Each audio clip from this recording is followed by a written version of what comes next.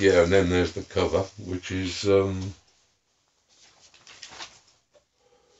been published, so yeah, you know, brilliant. you can use it as you wish. Thank you.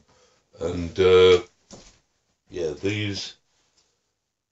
that is the stone cross that was brought by the monk to Northampton in around about the 8th or 9th century. Yeah. Those are the two female spirits of the Great Fire of Northampton. Yeah. With some tannin barrels behind them. Yeah. That's Lucia Joyce.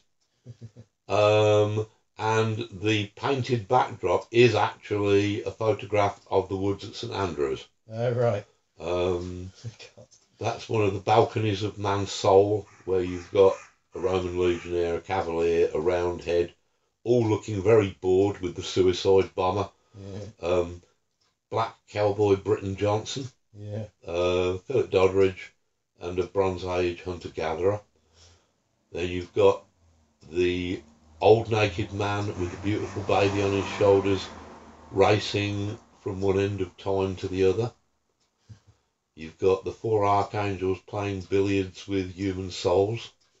You've got Alma's exhibition, which ends the book, where there's Dominic Allard, there's Bob Goodman, there's Melinda, there's Lucy.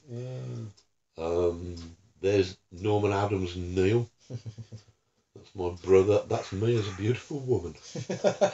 And then you've got a ghost pub with Tom Hall. And all of the inebriated ghosts on Puck's Hat Punch. You've got a couple sitting miserably on the steps of All Saints. You've got the Dead Gang. You've got the demon Asmodeus with my brother. Brilliant. You've even got a little B and Ansel's Bitterman advert on the hoarding there. Oh, that's so cool.